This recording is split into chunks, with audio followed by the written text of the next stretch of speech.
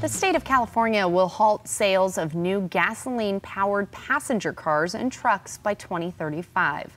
Governor Gavin Newsom signed an executive order on Wednesday that will cut greenhouse gas emissions by 35%.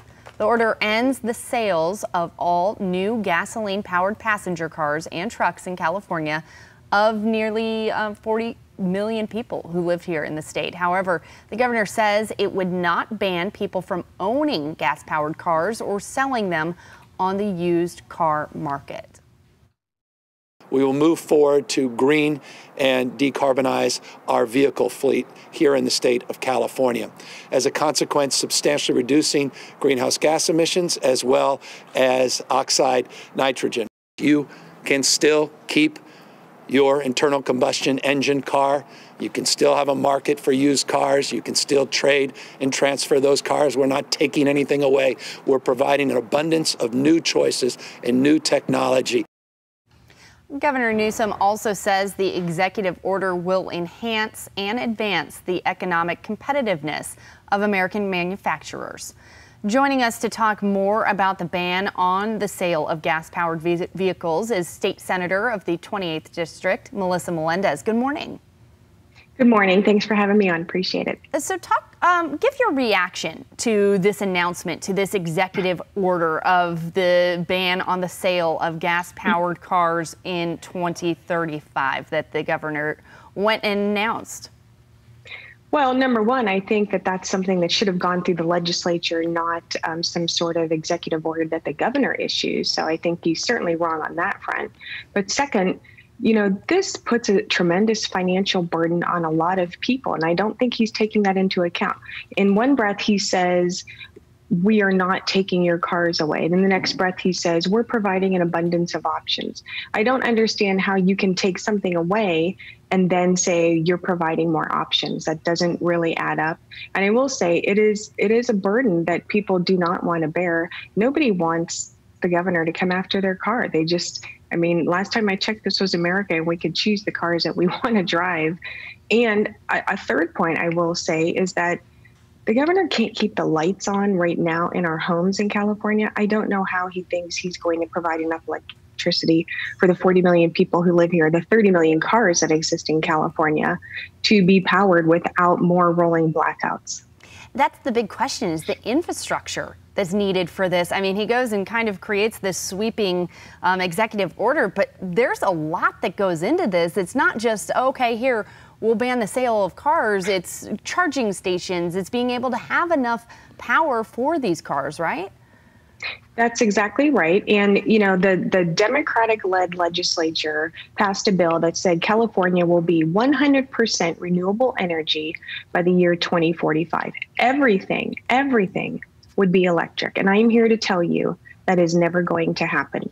Not because people don't want it to happen, but because the technology doesn't exist.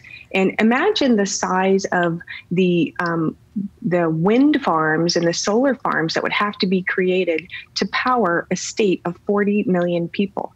It's not going to happen. It's not that renewable energy isn't a good thing in some circumstances, something we could strive to, you know, fit into our portfolio. But this state is never going to be 100% renewable energy. But Gavin Newsom will not be in office in the year 2045. So he has nothing to lose by going out and making these broad, sweeping statements, patting himself on the back that he did something for the planet. In the meantime, not only is he killing people's wallets, but he's killing their jobs too. And I mean, what's the next step here? What happens? What power do you have as a senator? What power do the people have if they disagree with this? Well, it's funny you ask that, because my colleagues on the Assembly side, Assemblyman Kiley and Assemblyman Gallagher, are actually taking the governor to court over all of these executive orders that he's issuing, because we believe, and they are both attorneys. I'm not an attorney, so I'm staying out of this one. But the executive orders that he is issuing, I think, are far and beyond the scope of his authority, despite the fact that we are in a pandemic. And, you know, we tried to strip the governor of his power to issue these kind of executive orders during this state of emergency. emergency. I introduced a bill, which was SCR 93, to end the state of emergency and take the governor's powers to do things like this away. And the majority party refused to allow that bill to be even voted on. So the governor has the control at least until January, and he could issue executive orders like this every day until hopefully the courts say you have to stop doing this. This is beyond your authority. So we are trying, but it's certainly not easy in a state like California. Senator, before we go, I know that you questioned where the focus is, especially when so many of Californians are struggling to make ends meet. Can you talk a little bit about AB 5, Prop 22, the struggles that the gig economy is really facing right now? Well, it's interesting that AB 5, the NAACP came out swinging against AB 5. That should tell people something. This is a bill that has destroyed so many people's jobs, and the legislature is refusing, particularly the governor. He's doubling down on it. He's refusing to acknowledge it. In fact, he put $20 million into the budget to enforce it. In the meantime, 25% of the unemployment claims in this nation were filed in California. So it has absolutely hurt people's livelihoods. AB 5 is a bill, they just should have never signed it. They should admit they made a mistake, start all over, because I can't tell you how many emails I get on a weekly basis of people who have lost their job. And I don't know what it's going to take to get the Democrat-controlled legislature to understand that and listen to the pleas of their constituents who need a job. And especially now, I mean, my goodness, we're in the middle of a pandemic, or the tail end, hopefully, and people can't find work. It's completely unfair. It's unconscionable to do this to Californians. Senator Melendez, thank you so much for joining us today and sharing your thoughts. Thanks so much. All right. The late